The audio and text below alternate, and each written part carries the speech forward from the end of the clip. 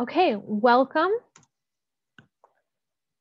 to the first of 3 programs on Peoria Public Library history. And first of all, why are we doing this? This is for Peoria Reads 2021.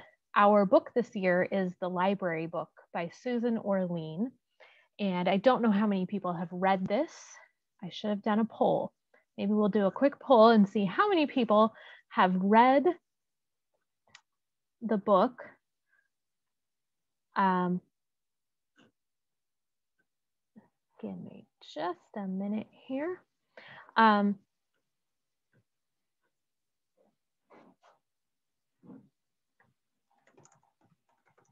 should have had this ready to go. I'm sorry.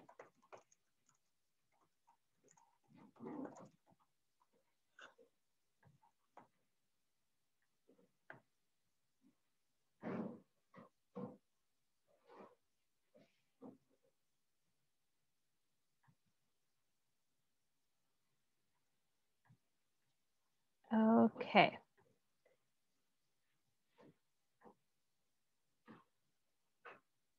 So we're going to see how many people have read this book. If you could go ahead and click yes or no. The library book it's many different genres. It's nonfiction is the main genre. It's part true crime, part history of libraries, part study of current libraries. It's very interesting. It focuses on the Los Angeles Public Library and talks about a mystery in 1986, I believe. The Los Angeles Public Library burned, and they never really solved the crime. They think they know who lit the fire. They are sure it was arson. And so it's an examination of that crime. Who did it? Why did they do it? They also touch on the history of the Los Angeles Public Library, and they talk about the importance of library to people now. So it's a really fascinating book. It really is a good read. So I can see that most of you, about 58% of you have not read it yet. But that's okay, because we are just starting our programming for Peoria Reads 2021. So who are we? My name is Carla Wilkinson. I am a programming librarian, and my job has changed a lot in the last year.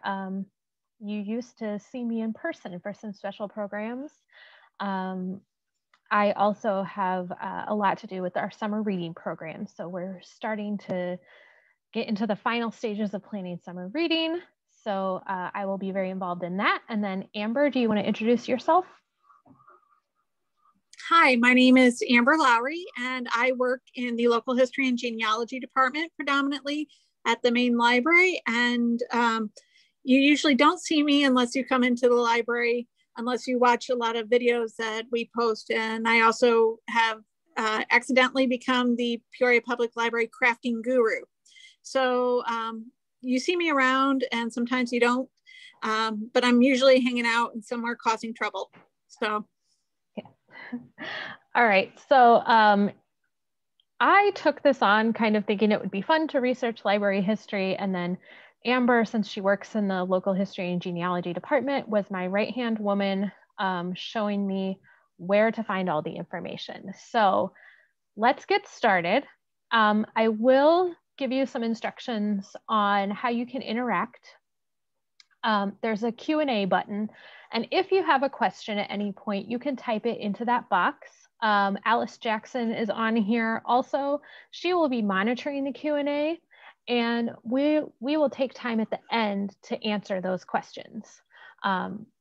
So she will be monitoring those. And if you have any technical questions or something like sound isn't working, something isn't working right, hopefully she can try to help you with that too.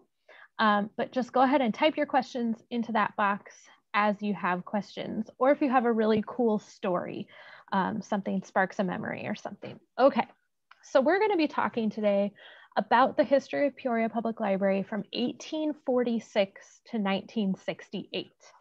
Originally, this was going to be one program where we were going to cover everything about library history. And then we realized that we had Amber involved and she kind of went overboard. Well, it would be about a 5-hour program if we did that. So we've turned it into 3 programs. So today we're predominantly going to be talking about the main library. So the early years, starting in 1846, the earliest libraries that we know of, and these facts are all taken from the Works Progress Administration file on libraries. And these were compiled sometime in the 30s, Amber? Yeah, in late 1930s. It was kind of a way to get people back to work during the Depression. So, you know, people would go around and take notes of things. So, yeah, it's a very good, very detailed history of libraries. So when we talk about libraries, we're not talking about public libraries yet. Public library didn't come about in Peoria until 1880. So in 1846, there was a reading room for the Peoria Mechanics Institute. And it says that their desks were supplied with many of the best commercial, political, and literary papers and periodicals of our country. So think of it as a place where members of this Mechanics Institute could come and read about their trade. Actually, the earliest talk of a library was in 1837. So it was before this, but they didn't have anything until 1846. Some others in 1852 that were mentioned, Cowell's Circulating Library, really don't know anything more about it than that. There was talk of a bookstore around the same time. In 1853, a library association formed, and there was also a ladies' library association, and the ladies met in a church. And then in February of 1854, the YMCA opened a reading room, and it was open, I believe, like in the evenings, like early in the morning for a couple of hours, and then in the evenings. So it wasn't all the time. I imagine their selection would not have been very large. So now we want to show you, what did Peoria look like at this time? In 1854, this was Peoria. And I've highlighted a few points of interest just to help you orient yourself on this map. So number 1 up there is Moss Avenue. And let me get my cursor here so that I can help you here. Number 1 up here, this is Moss Avenue, this line right here. The red line is the river bluff.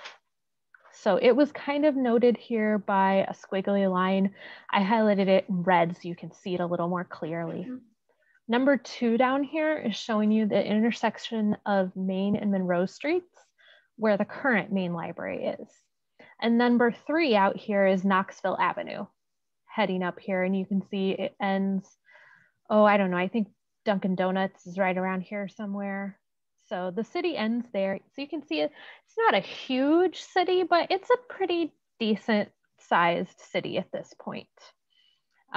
Considering we were less than 20 years old at this point. Yes, yeah. I don't remember the exact year that Peoria became a city. Sometime around 1829-ish. Something like that, yeah. A here says that it was the original town. And that would be about probably where the county courthouse is. Yeah, because there's Jefferson right there.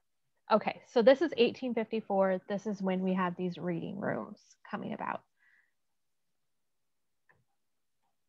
Okay, so in 1855, the Peoria Mercantile Library was formed on October 22nd. And then on November 8th, the Peoria Library was formed. And these were 2 different associations, 2 different subscription libraries. They were each founded by a different member of the clergy. And in some things that we read, it says that they were 2 different religious organizations, kind of like competing religious organizations founding these library associations, which is kind of interesting. The picture on the right is from 1855, I believe. There's a livery stable. This was, I believe, a market of some sort. And I think there was a rooming house here where Abraham Lincoln stayed at one point. Okay, 1857, we have our next thing that happened, our next big move in library history. The Mercantile Library and the Peoria Library merged, and they formed the Peoria City Library. At that time, they had 1,500 volumes, and they were located at number 73 Main Street on the 3rd floor. Now, street numbers have changed. We believe through our research that this was at the intersection of Main and Adams, approximately, correct, Amber? I think it's there. It's across. It's catty corner from the Caterpillar building, and there's a bank, I believe, in there currently. Based on the numbers, it said that where Caterpillar headquarters are now would have been 72, and since it's across the street and up one block, reason believes it's possibly on the corner. So yeah, we have to use a lot of some guesswork, but there were several different sources that Amber had to go to try to figure out where number 73 was. And these organizations that formed the city library were then governed by members of both boards of the parent organization, so they combined their boards. In August, the German Library Association formed, and they had 700 volumes. We had a very, very large German population in Peoria. We still do. We do, yeah. They were located in Austin's Hall, and we don't really know what that means, but in Austin's Hall at the corner of Adams and Fulton. So approximately down the block. Yeah, not very far. Yeah. So this is 1860. This is just 6 years later. We can see that Peoria has grown quite a bit. Again, I've given you your markers to show you. Here's Moss Avenue. So if you remember from that 1854 map, there wasn't a lot up here near Moss. Here again, number 2 is Main and Monroe, where the current library is. And we can see it says courthouse down here now. So the courthouse still in the same spot. And then we have Knoxville out here. And you can see there's a neighborhood that's popped up out here. So Peoria is growing a little bit here in 1860. 1865, the Peoria City Library was renamed as the Peoria Mercantile Library Association. It was a subscription library. Dues were $2 a year. And they moved. They had been at 311 Main Street, which we believe is approximately where the Apollo Theater is now. They bought a property on the northwest corner of Main and Jefferson. So imagine you are standing at the county courthouse and you look catty corner to the north and west across the street. That's where this building was. This picture that you see where here, the Peace and Harvest statues are now. And there's a plaza there right on the corner. Yeah. This is not the original building.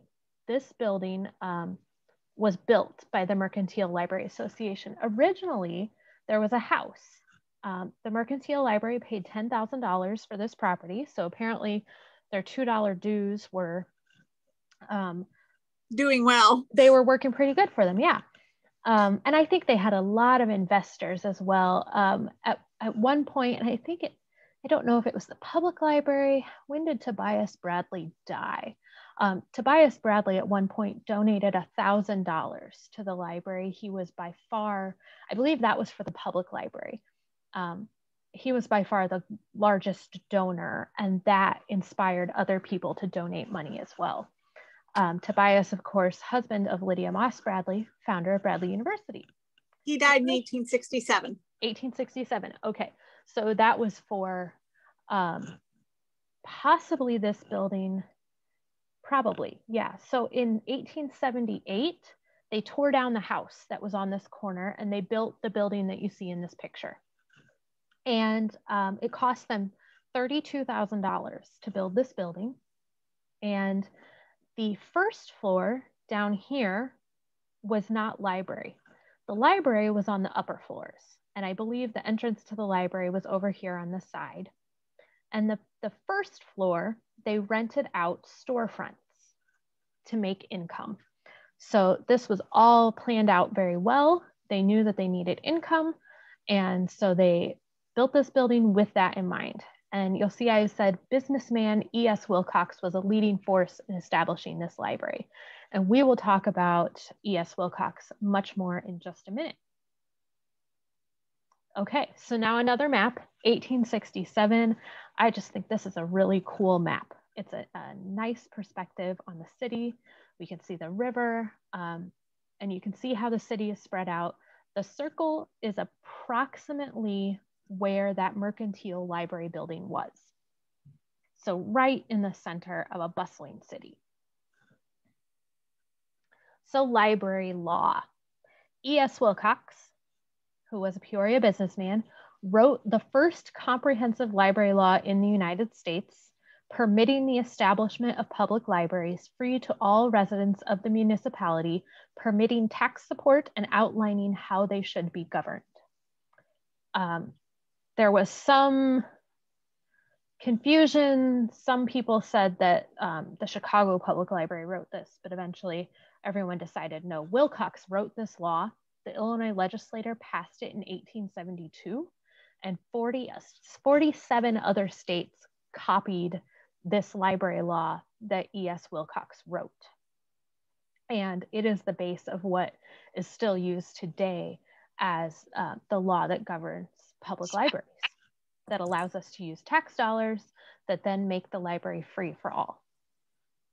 So the public library, Peoria Public Library, was established on April 20th, 1880, using this law that E.S. Wilcox had written. And we know this exact date because we have the board minutes that say April 20th, 1880. So last year, you know, we weren't open on April 20th, but it was our 140th anniversary as a public library. They used the Mercantile building. The Mercantile Library kind of encouraged them to become a public library. There were some business agreements, and that if you establish yourself as a public library, we'll give you our whole collection and we'll let you use our building. So in 1882, and I believe the public library, the public library first rented rooms on the second floor of a building on Adams and Fulton, but it wasn't very long, you'll see, before they just moved into the Mercantile building, and they paid $1,000 a year to use that building. And then eventually the German Library Association also donated their collection to the public library. So then in 1887, here's another map. We have lots of maps. This is more zoomed in. You can see the river bluff noted here. And you can see in the middle of this circle, it says library. So at this time, 1887, they were marking the library on the map. And then you'll see the courthouse right here as well. So these are the earliest pictures we have of library staff. The one on the left is from 1896. The building at Main and Monroe opened in 1897. So we know that this is the Mercantile building. See these lovely people in their dresses and their suits. As long as I don't have to dress up like that for work, I'm all for these photos. The library looks beautiful. I would not want to have to wear a dress like that every day. And of note in these pictures is the woman. This is the same woman in these circles here. Her name was Mrs. Anna Archer. The photo on the left said property of Mrs. Archer on the back. And the ladies were Emily Brudel, Irene Stewart, Elizabeth Ellis, and Anna Archer. Sitting was Laura Grant, and then the men were John Youngman and Harry Werschutz. So Anna Archer, I want you to remember her name, and we're going to come back to her in a few minutes. This is another picture of the Mercantile Library. Originally, we had this as the 1897 building, the main library. And we realized this is not the main library, this is the Mercantile building. And so it was a pretty— And it's the same day. It's the same day. Yeah, they're wearing the same outfits. It's a pretty elaborate looking building. They really, $32,000 in 1878 would have gone a long way. And so this is a really impressive building they had, but it was too small really for what they needed. The first librarian was Fred J. Solden. He was a German immigrant. He had been a library assistant at the St. Louis Public Library. He was a member of the Bicycle Club, and the Bicycle Club took a ride in October of 1891 to Washington and back. And when he got back, he had pneumonia, and he died at the age of 39 on November 5th. Amber and I took a trek out to Springdale Cemetery and found his grave. It's in the Masonic lot. So that was kind of fun to go out there and find that. He was replaced by E.S. Wilcox, who I have mentioned before. And this is very interesting. I found this in one of our annual report books. It's a bound volume of annual reports. This is a letter from the president of the board letting the staff know that Fred Solden has died. From what I've read, he was very well respected. He had taken a library that had very few items in its collection and built it up to something like 40,000 items. So by all accounts, very good at his job, very well liked. So this is a letter letting the staff know that he has died and that Erastus will be his successor. So Erastus. Lots of library staff know the name of Erastus Wilcox. I feel like we talk about him a lot. So who was he? We've named one of our roof riders after him. Yes, the roof riders that sit outside the local history and genealogy department are named after two former directors, Erastus and Xenophon. Xenophon Smith was director in the 40s and 50s. Erastus was very focused on literacy in the city and making libraries free for all.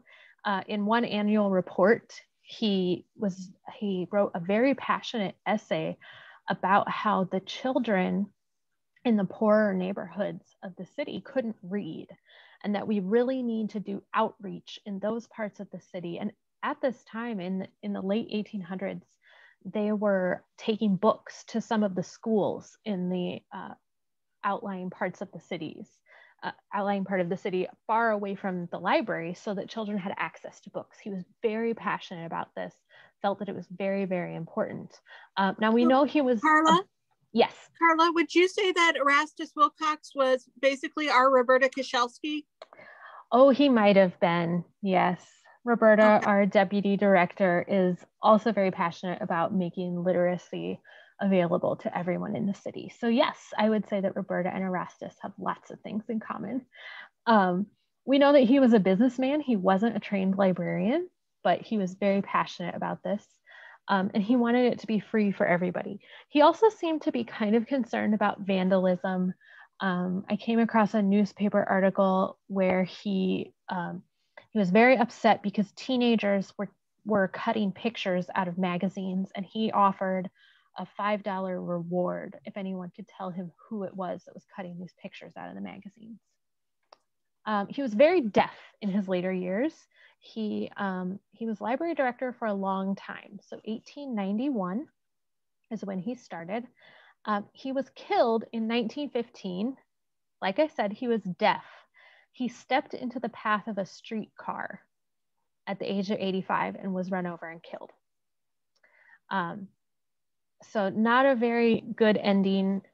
His mind, by all accounts, was still very sharp. He was still very smart, but apparently couldn't hear a thing, and met an untimely death by streetcar. His next two successors also died suddenly in 1921 and 1924. And we'll talk about them in Library History Part 3, which covers some curses, scandals, and controversies. So this is a great picture of Erastus. The picture itself, you can see it is not in great condition, but it's interesting to see him at work. I also noted that he apparently was not a very neat and tidy person, as you can see from all the papers stuffed in cubby holes back here and everything out on his desk. And while we were in Springdale, we of course went to see Erastus. He is in the Cove. That's the section of Springdale he's in. Pretty easy to find if you don't walk past his grave the first minute you get there, and then completely miss him. He is there with his wife and one of his sons. And on this stone, the other side says Wilcox, and this back side says, "Father of free public libraries, he rests from his labor, his works do follow him." So even in death, Erastus is remembered as this great public servant and advocate for free public libraries.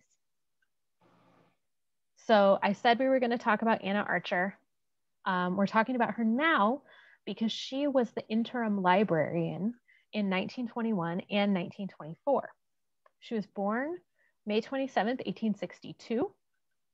She started working at the library in 1890.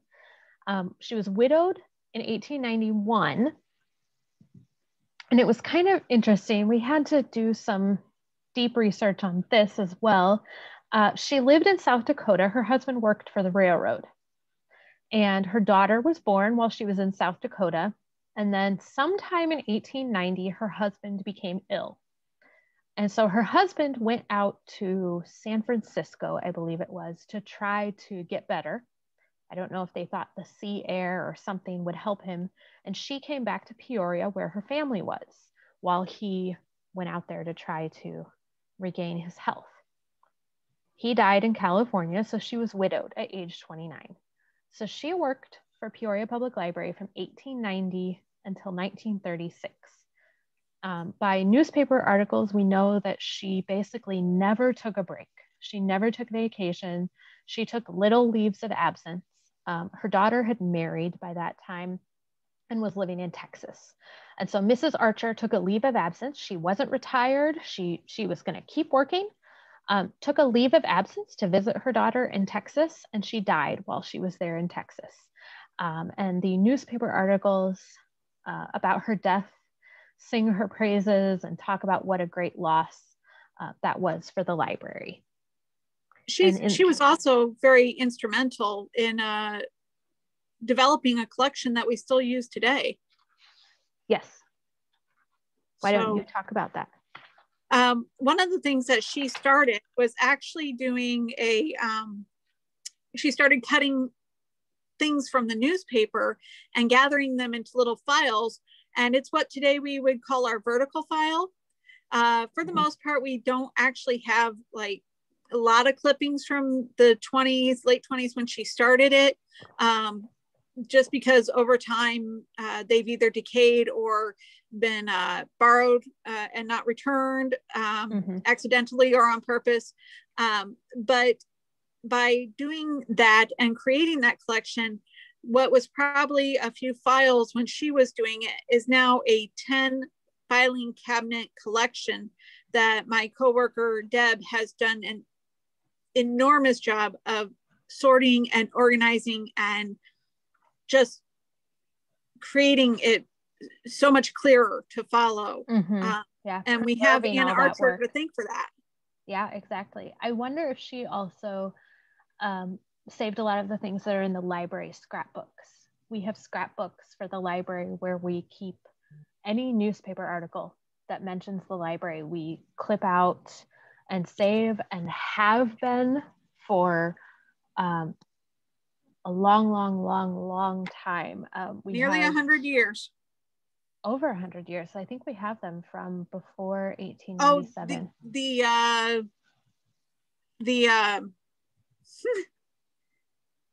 The scrapbooks start before 1890, yes. But the vertical file collection didn't start until the 20s, probably while she was, interim director. This picture of Mrs. Archer is in the Old Main Library. I would say the second floor, probably.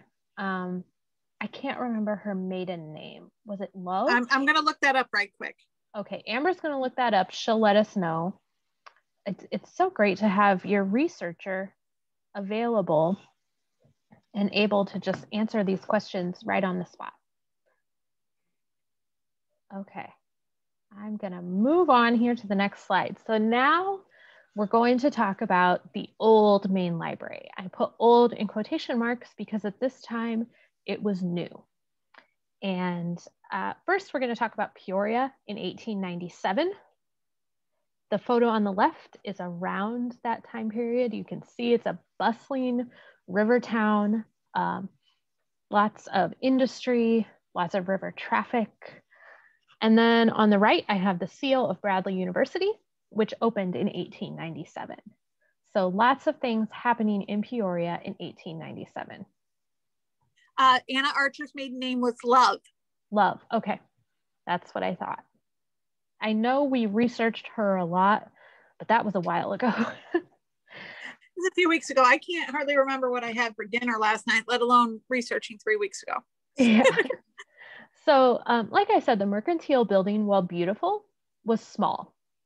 The collection was growing and growing, and they knew they needed a bigger building. The Mercantile Library Association still existed in name, and they owned that building. So it was here where this flag is. You can see the courthouse. And they purchased 3 lots in the 100 block of Monroe for a new library building. They purchased inside lots. They did not purchase the lot on the corner. Inside lots were cheaper. One account said that they were about $20,000 cheaper than if they had purchased something on the corner. And also building, the actual building was cheaper because if they had been on a corner, they would have had to have architecturally designed 2 fronts of the building. But by being on an inside lot, they only had to have 1 pretty building front. The Mercantile Library sold their building. And this was, again, another time when they said, we'll do this if you do this. So they sold their property for $75,000 and said, we will sell this and give it to the city, but you have to buy lots for your new library building. So they gave their $75,000 to the city to help purchase that property and build a new library building. And here is the new library building. This picture, as you can see, says May 20th, 1896. The actual library did not open until February 11th, 1897. It was completed at a cost of $67,852.34. Which in today's money is $2.1 million. That's pretty good. I think they did it. I think they did pretty well. Considering what we know about what we had to raise 10 or so years ago for all of our new building projects. They moved 60,000 volumes, the 3 blocks from the Mercantile building, to this new library building. They closed on January 25th, 1897. They moved and put everything in order in 6 days. It was 2 men, 7 high school boys, and 1 team, I assume that means team of horses, at a cost of $221.91. And all of this is noted in Erastus Wilcox's speech that he gave when the library building opened. And they designed it with growth in mind. They knew that they needed something bigger than what they needed right then. So I'll show you some floor plans and we'll talk about that growth. But if you look along here, you'll see that the front here has 3 stories. You can see 3 sets of windows. But in the back, way back there, you can see 5 sets of windows. And we'll show you better pictures of the inside so you can understand that. But the back was closed stacks, and that's where all the books went. And when they moved in, I think they were using about 1.5 stories of those closed stacks. So these 3 on the upper floors didn't have anything in them yet, but as the library collection grew, they moved into those floors. Also note, oh yeah, there it is. Over here, there's a house next door to the library. So even though it's downtown, there are still residences, and there's another building over here off to the side. And you can see this is still under construction. I think these are probably piles of bricks and things out front. So still a construction zone. And you can see our roof riders and our owl at the top. You can. Here in the center is our owl. And then the roof riders. I'm not sure which one is Erastus and which one is Xenophon. We call them roof riders. You might call them a griffin. They're not gargoyles. Winged lions, I think, is the official term. So here are these floor plans. And this was really exciting to find these because you try to picture in your mind what this building looks like from descriptions, but it's difficult to imagine that. So this again was in the annual reports. And you can see I have a line here showing where that break in the building is, that back here was 5 floors. We think it was actually maybe 6 counting the basement, but 5 floors. And in the front, it was 3 floors. And you can see over here, this is the first floor. So the entrance is down here at the bottom. And to get to the library, you would go up the stairs. But down here on the first floor, you see it says Superintendent of Schools over here on the left and School Board on the right, and other school board rooms. Once again, this building was created to make income. So they rented out office space on this first floor to the school board. And I'm not exactly sure, we don't have any documents that show the agreement there, but it seems as though when they built the building, they knew that the school board needed an office. So they kind of built this space with the school board in mind, knowing that they could rent it to them. Over here on the right is the main floor. So you would come up these stairs into the main reading room of the library. And you'll note here, no bookshelves out here. So at this time, the library was designed to have all closed stacks. And some things I've read say that this was partly Erastus's doing, that Erastus was afraid that people were just going to steal the books. So he wanted them in closed stacks, so you had to ask for them at the desk. So here would have been the main desk. This is cataloging over here, the attendance room over here. These are all big tables, magazines over here. There's a ladies' reading room down here. Don't know what went on in there. And newspapers over here. This is the librarian's room and the director's room. And then you can see back here these stacks. I also want to point out that you could get to the stacks from this floor by going through these doorways, but then to get up, you had to use the stairs inside the stacks. There are also, if you compare the 2 floors, not all of the staircases line up exactly. And that's kind of an issue. We talk about this beautiful building and we're all sad that it's gone. But you have to understand some of the issues that it might have presented.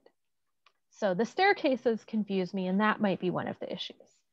So then here's the 3rd floor, and it actually says 4th floor stack room. So there was one more floor of stacks above this. And along here, no books, no reading rooms. These were Art League studio, the art gallery, classrooms. The 3rd floor was home to the Peoria Art and Medical Societies for several years. So again, it was a building that was designed with lots of different purposes. Also, this rectangle is a balcony. So it was open to the reading room below, and there were archways up here. And again, the big staircase here. So there was really just one staircase to get from the lower level up to here. And you see some very small restrooms here. But these are very neat floor plans. I'm really glad we were able to find them. And here is a picture of inside the main library. And you can see back here the closed stacks. And you can kind of see how the floors don't quite add up. This is the doorway that would take you back into those stacks from the desk. Card catalogs over here along the side. I believe in one report I read, it said that the stacks had 7.5-foot ceilings. So much taller ceilings out here in the reading room, but 7.5 feet back there in the stacks. I also want to point out right along here, if you look closely, you can see that there is a quote carved in this wood. This is a quote from Shakespeare, and I'm blanking on which. It's from one of his histories. It might be, it's either Titus Andronicus or Coriolanus or one of the kings. I can't remember. Don't look at me. Shakespeare was not my thing. Right. It's come and take choice of all my library and so beguile thy sorrows, I believe is what that says. And this we have in the library building. It's on lower level 2 in our conference room, mounted on the wall. So we're very grateful to still have that from that building. And you can see up here the 3rd floor balcony with the big, beautiful archways. Here's another view. You can see that desk up there. You can see some books kind of creeping out. This is probably taken at a later time. Also, I think it's neat that you can see this drinking fountain over here. And you kind of get a better view. It's a little more well lit, that you can see a better view of the stacks here. It looks like there was probably a metal railing along the front there. And it looks like maybe we have electric lights at this point. It's interesting to note the changes in technology as you look at these pictures. This, I know, is not a great picture. It's kind of light. I tried to brighten it up as much as I could. This is a librarian's office. I just thought that was kind of a neat picture. I wanted to show as many neat pictures of the inside of this building as I could. This, another really cool thing, this is a periodical rack. I want to point out that the light fixture is right here to give you some perspective. This was 6 feet high, 10 feet 4 inches long, 2 feet deep at the base, and it had 108 pockets for periodicals. It's kind of hard to read the titles, but I haven't been able to recognize any titles that we maybe still have. Like here's American Naturalist. Well, we certainly wouldn't have these now because most of our historical magazine collection has disintegrated or was not well kept. Yeah. So, also, you know, those hooligan teenagers were. Yeah, they cut out all the pictures out of them. Yeah. Probably the sports, probably the car ones. It was a photography magazine, I think, that they were cutting pictures out of. And it said that Erastus had to send it away to be replaced. So apparently you could do that. All right, we're moving along in history. We're going to talk about the library at war, in times of war. World War I, this is Dallas Sweeney, or Dahl. And he started working for the library in 1901, right after he graduated high school. He was 18 years old. In 1917, he was 34, and he decided that he was going to join the cavalry. And so this is an excerpt from the board minutes saying that the board would hold his position for him while he went to serve in the war. He was a photographer. You can see him on the left in the red circle. He's in Luxembourg and has a camera he was in the cavalry, he was in the trenches, but apparently he had a camera with him. The picture on the right is of later years when he was working at the library. We don't know a lot about how else the library was impacted during World War I. It's been very frustrating for me trying to find information about this because the library scrapbooks have a big gaping hole in the middle of World War I. So I don't know if Dallas Sweeney was in charge of the scrapbooks and nobody did it while he was gone. I don't know what happened, but nobody clipped anything until about 1923.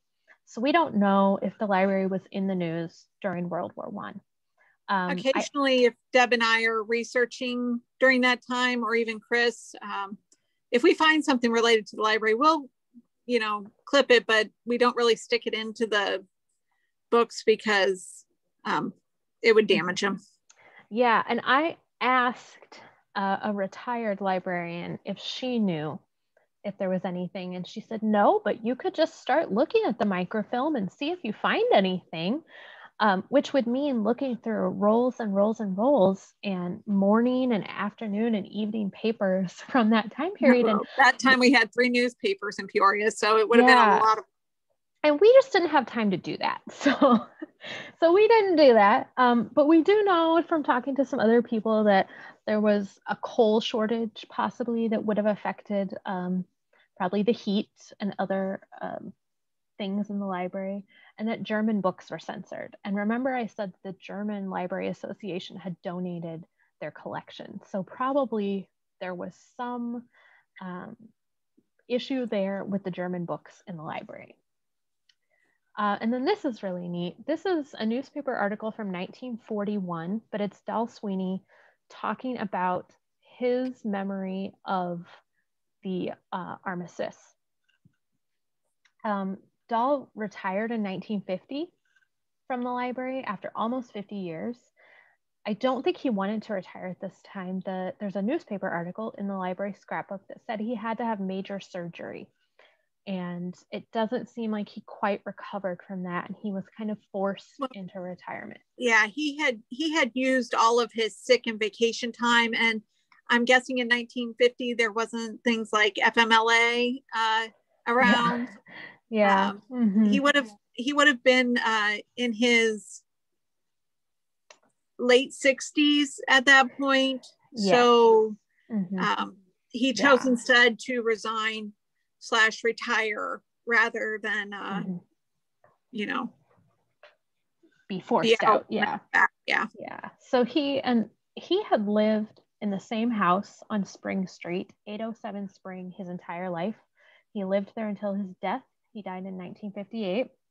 And if you think you've heard the name Dallas Sweeney before, several years ago, that house was going to be demolished, and they found a bunch of glass negatives in the basement or the attic.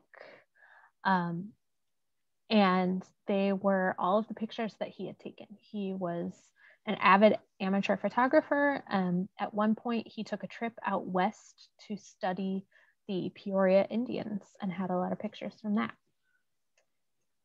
Okay, so World War II, again, kind of a gaping hole. I don't know who was in charge of keeping records at that time. It could I call that it. Yeah, it wasn't me. There was a note actually in the minutes of the children's department is where I found the most information, that there was a lot of staff turnover during this time because staff were joining military service, accepting civilian war posts, or marrying GIs and leaving Peoria. So perhaps they had a lot of staff turnover, so nobody was keeping records. Yes, I failed to mention that the children's room did eventually open on a lower level after they expanded and no longer needed the income from that. Yes. On the left is a document I found of blackout rules of, the process and procedure that they had to follow at the main library when there was a blackout. On the right is a picture of a book drive. They collected books to be sent to the USO. They don't have an exact number, but in 1943, they reported over 75,000 items that had been collected. And there is a newspaper article that describes the type of books they were looking for, some like technical manuals, repair manuals, things like that. And then here are a couple of other documents I found regarding World War II that on the left is concerning the Japanese. And this is from the librarian at the time, Earl Browning, saying that they would not discriminate at all against Japanese, Germans, Italians, no discrimination against anyone. A couple of years ago, we had a display at the library about the Japanese during World War II, that Peoria was a city where Japanese could go to, and I forget what they called those cities, sanctuary cities maybe. I think it was sanctuary cities or something similar. They could go to school or to work. So a lot of women came to nursing college, and other people went to Bradley, and they worked at the hospitals and at Caterpillar. And so Peoria was a very friendly town to the Japanese during World War II. And then on the right, speaking of Caterpillar, is a letter saying that there would be extra workers in town working at Caterpillar for the war effort. And so they should be given a library card for that. But if they didn't return them on time, that they were going to call their boss and let them know that they were delinquent. Yes. So not exactly the same treatment as a regular card holder, but they were given certain commissions. Yeah. Okay. So moving into the modern era. But first, I do want to mention, because I forgot these notes, the children's room opened on the first floor in 1910. So the school board was there from 1897 to 1910. And there is a scandal involving the school board in the library that we will talk about in part 3 of the history. The business room opened on the first floor in 1926. Also in 1926, they opened an education room on the 3rd floor. It was 30 years before the front wing was fully used and 40 years before the stacks in the back were fully used. All right. Not bad for, planning for expansion. It's pretty good. They did well in their planning. So post World War II, this is Xenophon Smith in the director's office. And actually we still have, I know we have this painting, and I can't quite tell what the others are, but I bet we still have them. And these cabinets, there's one that looks an awfully lot like this in the director's office currently. 1963, here's a staff picture, which I think is just great. I also want you to look in the background and see how the library has changed, because now we have shelves of books out where the public can get to them. We have card catalogs where there used to be an enclosed. No. Those are microfilm. Oh, right. Those cabinets. Are microfilm cabinets, and here are microfilm readers. Card catalog out here, shelves of books along the wall. The 2 staff members I have circled here, this woman right here is Felicia Ryan, and I will talk about her more in a minute. This woman here is Betty Roberson. Betty worked for the library from 1950 until 2002. So I started working there and she quit. Yeah.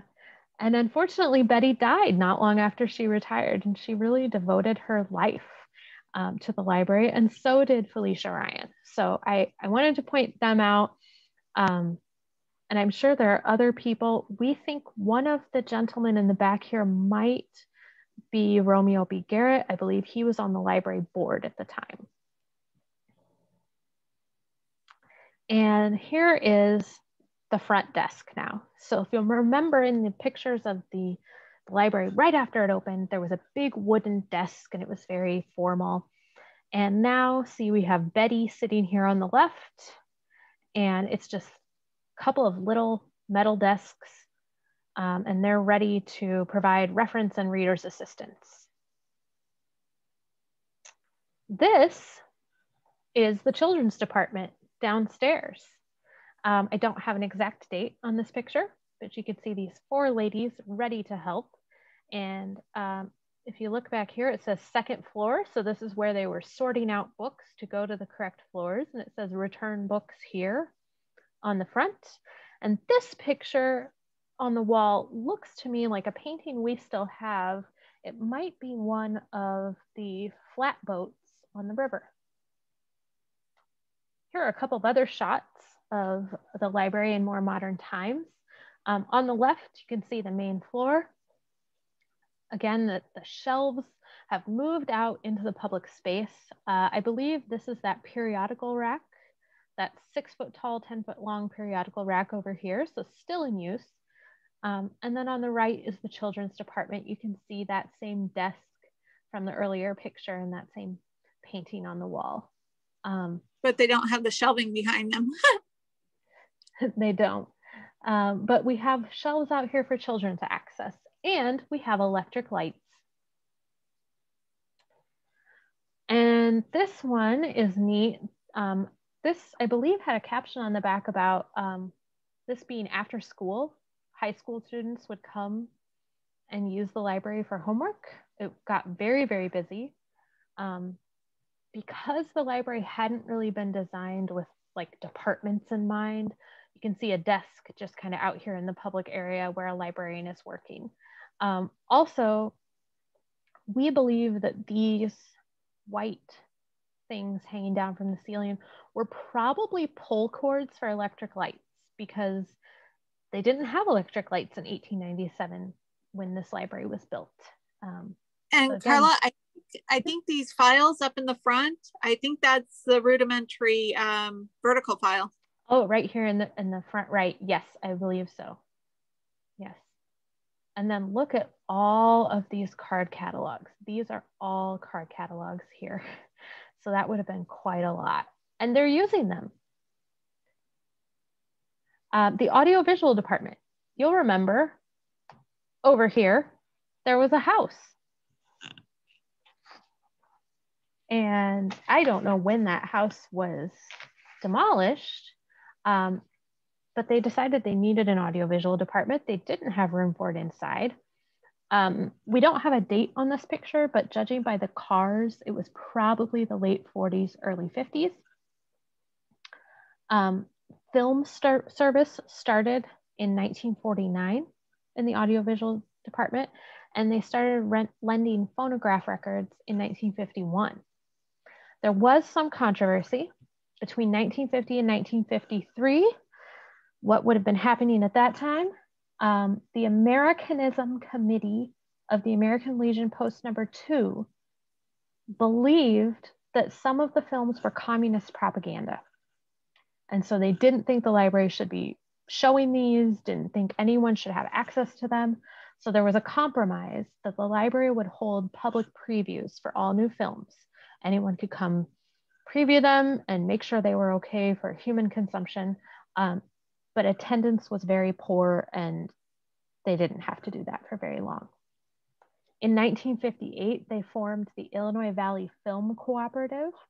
It was an agreement between Peoria Public Library and 6 additional communities. Peoria loaned films at a cost to other libraries, and then the funds from that were used to purchase new films. So today, we can get you something from anywhere in the country. So this was probably pretty revolutionary for them in 1958 to be sending these films to these other communities.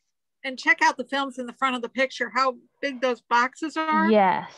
I don't know how they transported them. I wonder if they had a... Very carefully. Well, yes, but like a delivery driver, or how did they do that? Other things that happened in the 50s, in 1952, October 20th, 1952, the first courtesy book return box was installed at the main library. So the first book drop was installed in 1952. I'm assuming before then you would have had to bring your materials in the building to the desk. And in 1955, October 16th to be precise, they introduced the first public access to photocopying, which probably for 1955 was pretty advanced. This is a neat picture of a broadcasting booth in the audiovisual department. They could record and broadcast radio programs. This is Mrs. Constance Jansen, chief of the audiovisual department, interviewing the librarian or director, as we would call him, Xenophon Smith. And I believe from the lines on the picture, it was probably used in a newspaper. Pictures that are cropped like this, that usually means that they were cropped and put in the newspaper. So building the new library, which would be the current building that we have now. So why? Why did they need to build a new building? This was a beautiful building. It seems such a shame. And I know, I agree with you. It looks like it was a really beautiful building. These are pictures that were used at the time to show the public why they needed a new library. So the one on the left shows after school. It got very, very crowded and there wasn't a lot of room. They were running out of room for high school students. And as I showed you before, the librarian's desk could have been right in the middle of this, and they just needed more room. On the right, this was the men's restroom, the one public men's restroom. It was on the 3rd floor. It doesn't look very inviting to me. On the left here is the boiler room, and they use this boiler room for storage. They had plastic sheeting covering books to protect them from dampness and dust. You can see in the background of this picture is where the maintenance department stored things. On the right is one of the hand-operated lifts. They had 2 hand-operated lifts in the building. It was the only way that they could move books between floors. And since they had 5 levels of stacks, there were a lot of floors to move books in. And they were too small to be mechanized. They couldn't turn them into electric lifts or something like that. And that we really like our elevators now. You can put a truck full of books on an elevator and run them up and down, and I don't know what we would do without them. I would guess that this could at most hold 20 books before you would have it too heavy, because remember, they are doing this by hand. That's so correct. They have to be able to pull it up and down. They have to make sure that the books are secure so they don't fall down the shaft. Mm-hmm. And think of all the time that would take. Yeah, I would imagine if they had hired pages at this time, which I'm not sure they did, you would have been running up and down flights of stairs with armfuls of books to put away. So it'd be a good way to get your 10,000 steps of the day. It would. But I don't think they had as much problem getting their steps in at that time. Right, yeah.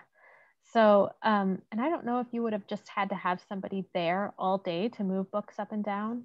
I don't know. I'm glad we don't have to deal with that. These pictures are showing the staircase, the big grand staircase. They said that there would be a chimney effect if the building caught fire. It could go right up that staircase and up through that balcony. And actually, I consulted Mr. Ed Berry, a former board member, good friend to the library, and one of the architects on the latest library building project. And he said that actually the current main library has a skylight now.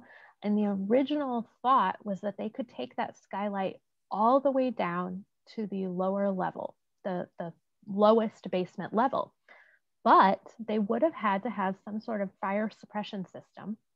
And they would have had to enclose that shaft completely in glass for safety so that nobody fell or dropped anything. So there is some truth to the claim that fire could have just shot up through the center of this big open space. Also, it wasn't ADA compliant. Think about a person who can't walk very well, uses a wheelchair, uses a walker, and they want to come into the library. You entered down here and immediately had to go up the stairs to get to the main reading room. So just I'm just not thinking of the mother with like 3 children and a stroller. right. Yeah. I'm thinking of people with mobility issues. I'm thinking people who all they want to do at the end of the day, they don't want to climb 2 flights of stairs to check out a library book. Exactly. Yeah. Another thing I asked Mr. Berry was, why did they have to put extra supports under the building? Was this just poor construction? Because I asked some other people, what other buildings were built in 1897? Well, the Women's Club and maybe the GAR Hall, and they're still standing. And Mr. Berry's best guess was that perhaps they had not built it to hold the weight of the materials. So I believe this is the front part of the building. It did not have a true basement. It had a crawl space. You can see the extra supports here. They didn't intend for there to be shelves of books in that front part of the library. And so as the library collection grew and services changed and they put those books out where the public could get to them, perhaps the building just wasn't strong enough to hold the weight of all those books. So anybody who's carried a stack of books knows how heavy they get. Yes, yeah. So these are some of the many reasons why they needed a new building. So where are we gonna put it? So here's a map of 1967 or 68, Peoria. And the first location, they said, well, we can put it at the riverside of Washington at Fulton. Amber, what is on the riverside of Washington at Fulton? I do believe the Riverfront Museum. No, it would be the Caterpillar Global Headquarters. Okay, I was 1 block off. So, I think. No, it's not the headquarters. It's the thing next to the Riverfront Museum. Yeah. No. It is. Is it the museum? It is the museum. That's on Fulton. So Sears was there. Yeah. So it wasn't there at the time, but the city or someone was trying to get Sears to come in. So they said, no, you can't build the library there. We're trying to get Sears. So Washington between Maine and Hamilton, what's there? Washington between Maine and Hamilton, I believe is now Caterpillar. Caterpillar, yes. So at the time they knew Caterpillar was thinking about building there, but the library didn't know that. So they said, no, you can't have the library there. Caterpillar is going to build there. Then they said Adams and Hamilton. I believe a bank building had just purchased that. And Kelly Seed is there now. Yes, and we don't want to move Kelly Seed. So they couldn't build there.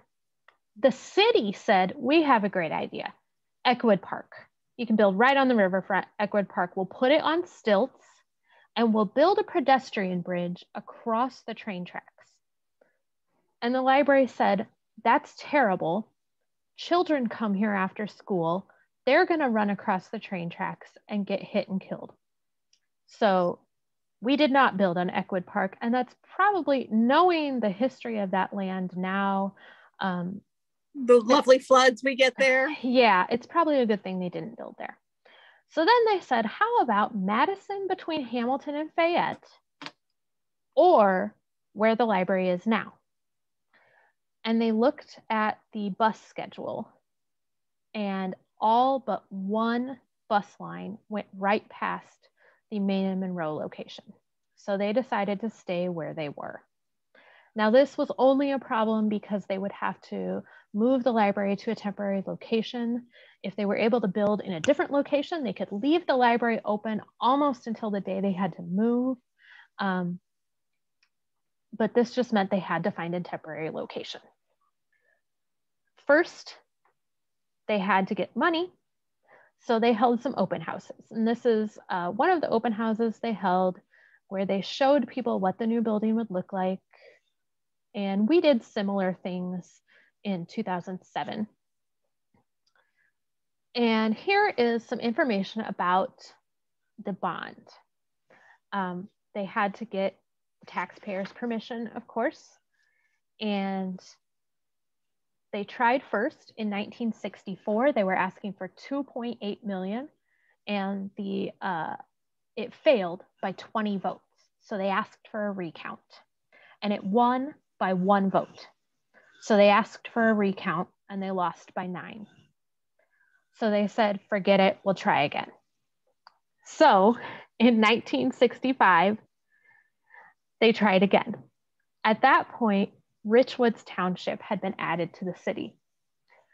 They were also asking for more money at that point because building costs and land prices had increased. Remember that they only owned interior lots. They would have had to buy lots to the corner because the current building goes all the way to the corner of Main and Monroe. And so the cost had increased to $3.2 million. But because of the addition of Richwoods Township, the cost to taxpayers actually decreased. And that passed by 2,795 votes. No need for a recount that time. So they had a plan, they had permission from the taxpayers, time to think about moving. But first, we have to salvage items. The article on the right was written by Theogene Kenyon.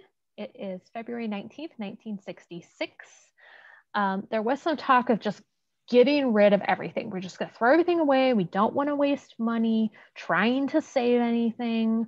I think one board member says, well, you don't want to like not have a window because you had to save something. You don't want to spend money saving something at the expense of having windows in your new building, which we know there are no windows in the new building. So true, so true. We don't know what sunlight looks like, but an assistant librarian said, I think there would be a great hue and cry from the public if you didn't save the owl. This was the owl, terracotta owl on the peak of the roof. Also interesting, remember Felicia Ryan. One staff member of the library, Miss Felicia Ryan, has asked for the doorknob from the back door, and yet another put in a request for the chandelier in the reference room. We don't know who got what. I hope that Felicia Ryan got that doorknob because it doesn't seem like a lot to ask for. But we don't know who got what. Well, we kind of do. We do a little bit. We've gotten some things back. Well, the quote that we have, yes, was salvaged, and it was donated to us by Theogene Kenyon, who wrote the article. Yes. Mm-hmm. So she got the quote.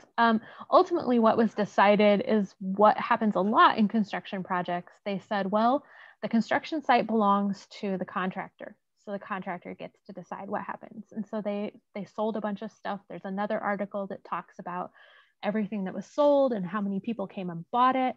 So if you have something from the old library and you would like to give it back to us, we would love to have it. So unless it's that book that you forgot to return 60 years ago and it's covered in golden dust, we don't want that. Yeah. So Felicia Ryan, I want to talk about her because I think she was a pretty neat lady. She was born in 1905. She started working as a librarian in 1926. While she was working at the library, she got her bachelor's degree in library science from the U of I. She worked in every branch of the library that existed at that point, and she retired in 1970. She never married, didn't have any children, another person who devoted her entire life to the library. And she died in 1994. We have some pictures of her later in life. She came back for the 50th anniversary of the McClure branch in 1987. So then they had to move, and you'll see the Federal Warehouse boxes. I believe Federal Warehouse is where library materials were stored 10 years ago when we had to empty the main library. So Federal Warehouse and the library have a pretty good relationship. On the right, you can see they're moving films. Again, on the left, Federal Warehouse, it looks like they're moving a microfilm cabinet. On the right is them saving that owl from the top of the roof. And then here is demolition of the library, but also a groundbreaking in the front here. So you can see they've demolished that front part that was 3 floors, and it looks like all that's left is those 5 floors. This is the Methodist Church building in the back to orient you a little bit that they've now added onto. They moved into temporary quarters. This was the 2nd floor and the basement of Johnson's men's clothing store at Adams and Fulton. I'm not You sure what. figured they moved about 6 blocks away. Mm-hmm. And I'm not sure what the arrangement was there, like if they paid rent or how that came about. Here is the sign that we saw in the old building. And this is the one picture we were able to find of the temporary quarters in operation.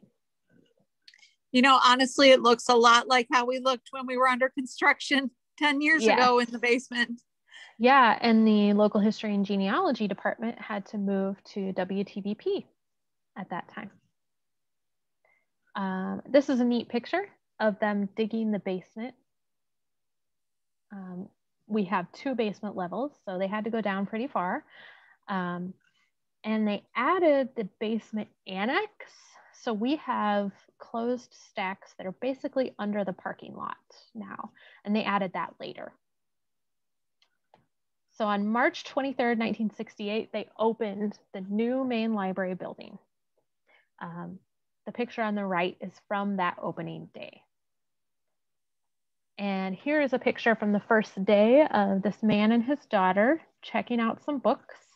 And the back of the picture said it was a tremendous crowd all day long. Here's head librarian William Bryan.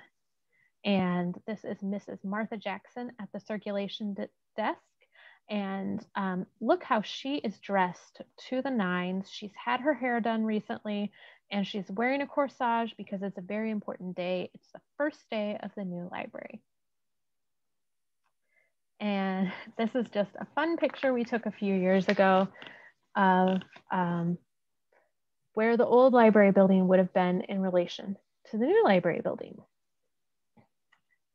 And that brings us to the end of this part. I had another poll I want to just throw out there really quickly and just see how many of you remember visiting that old main library building, because I know there are still people out there who remember that building. We have a couple. Oh, 4? I'm not going to ask you how old you are. I don't want to embarrass anybody, but this is exciting. 5 people. That's great. I know there are people who remember that building. I really wish I could have seen that building. I love old buildings. I love libraries. And I know it's kind of a sensitive topic to some people who remember it and love it. But we can't go back and change the past. So now I'm going to answer any questions there are that we haven't gotten to. So I'm going to open the Q&A. Roberta's pointing out who people are. TJ with the sign. Oh, okay. In the, when they moved. Okay. Bobby Rice had to come in to get films for Bradley University classes and return them. So you would have gone to the audiovisual department. And Roberta says that she and Erastus are both neat and tidy. Yes, Roberta, you are just as neat and tidy as Erastus. And Bobby, you also remember the children's department, I understand. Let's see what's going on in the chat. Titus Andronicus, thank you, Alice. Seeing if there are any other questions. I don't have any questions. I am gonna throw in the chat. Let's see if I can. When you exit this webinar, you will hopefully be directed to a link to the next presentation, part 2. Jackie, you spotted a bust of Wilcox. Are you sure it wasn't John Lee? I think it was John Lee.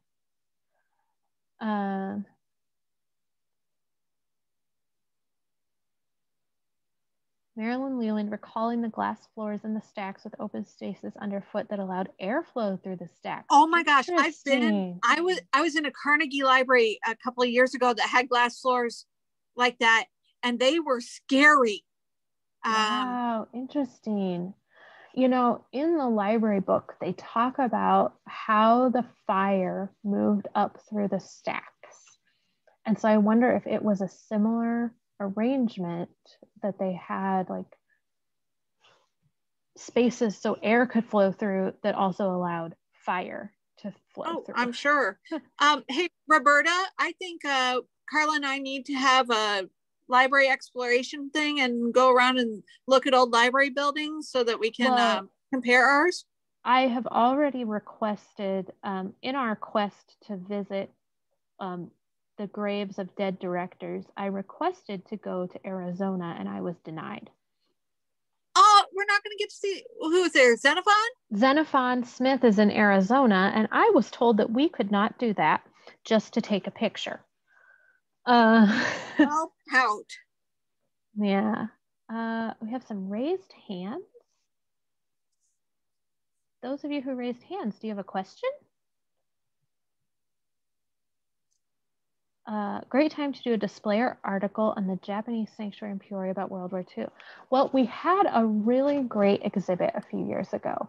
And I personally don't know enough about that story to do it justice. It might still be accessible online. Yes, I would bet Christopher Ferris could help with that.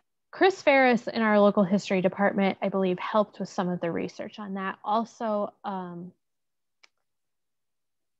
there's a professor at Bradley, Rustin Gates. He was instrumental in doing the research on that as well. Northwestern's Deering Library had to be reinforced. Oh, yeah. See, there are people who will say that the old library building could have been saved if they had spent the money to fix it instead of building a new building. And I don't know, I don't know enough to answer that question. Segregation of libraries. I don't know. Does anyone know if there was any issue with segregation in the library? Certainly not in the staff. From the picture we have of the 1963 staff, there are one or two people of color in the staff. I haven't seen any stories. I haven't seen anything in the library scrapbook about segregation. So I don't know. It's quite possible that could be answered tomorrow, since that was a staff member who asked. I could probably yeah, you can go do your own research. Yes.